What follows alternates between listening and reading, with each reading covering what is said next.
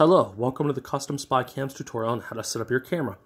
First thing you're going to want to do is go to your respective app store and download the app called Lookcam. That's the app icon, and that's how you spell the app.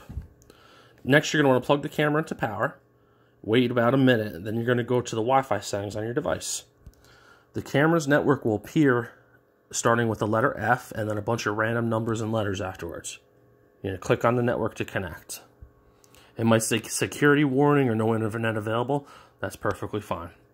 Next, you're going to want to go open your app up, and then the app should automatically find the camera.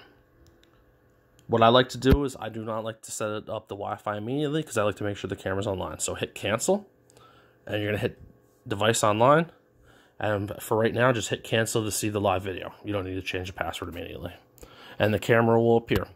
So what you want to do is once you have your live video, you go back, and then to the right, you'll see this gear icon. You're going to hit the gear icon. You're going to hit device settings. From there, you're going to want to hit Wi-Fi settings. And you're going to look through the networks and find your Wi-Fi network. I found mine. And now you're going to want to enter the password. Then hit OK. It should pop up saying save device or reboot. So now you want to get out of the app and you want to go back to the Wi-Fi settings on your device. You're going to wait a minute. And then the device will end up going offline. You'll get disconnected from that F network, and it'll go back and connect to your regular home network as it's doing now. Once that's done, you're going to go open the app back up.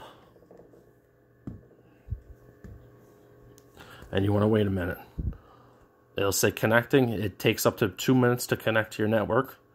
And then once it does, it'll say online again.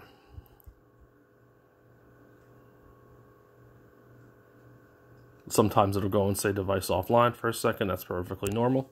If you want to refresh, you can pull the screen down and refresh it to see if it's connecting again.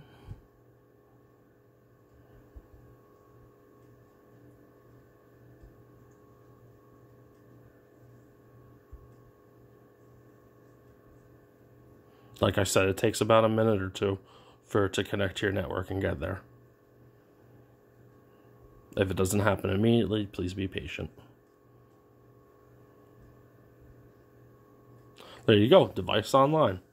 Now you can go back, and then this, once you try to click to watch the live video, it's going to ask you to change the password. So if you want to change the default password, you're going to hit modify. And then where it says old password, the default password for the device is 123456. You're going to enter that, and then you'll enter your new password, and you'll confirm it. Type the exact same password for new and confirm. Hit OK. I won't do that right now. And that's all you have to do. If you need additional assistance, you can contact us on the email address listed on the instructions or give us a call on the phone number listed on the instructions. Thank you.